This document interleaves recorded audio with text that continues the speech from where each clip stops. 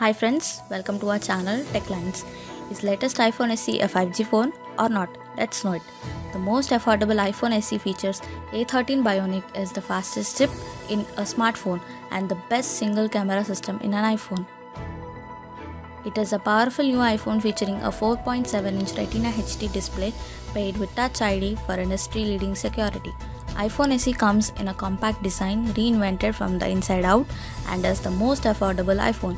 The new iPhone SE is powered by the Apple-designed A13 Bionic to handle the most demanding tasks.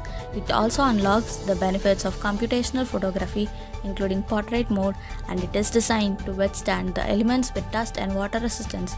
iPhone SE features the industry-leading performance of A13 Bionic that enables great battery life. Takes stunning portrait mode and smart HDR photos, shoots amazing videos with stereo audio, and is great for games and super fast web surfing. The 4.7-inch Retina HD display with True Tone adjusts the white balance to match the ambient light for a more natural, paper-like viewing experience. Lightning fast download speeds are available with Wi-Fi 6 and GB class LTE. It provides dual SIM with eSIM. The rear camera supports high-quality video capture at 4K up to 60 fps, and extended dynamic range comes to iPhone SE for more highlight details up to 30 fps.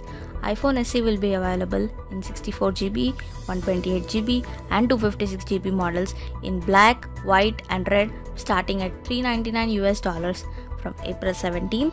It will be available from Apple authorized resellers and select carriers on Friday, and on April 24th in the US and more than 40 other countries. Speeds vary based on size, conditions and carrier. For details on LTE support, contact your carrier and see apple.com/iphone/LTE.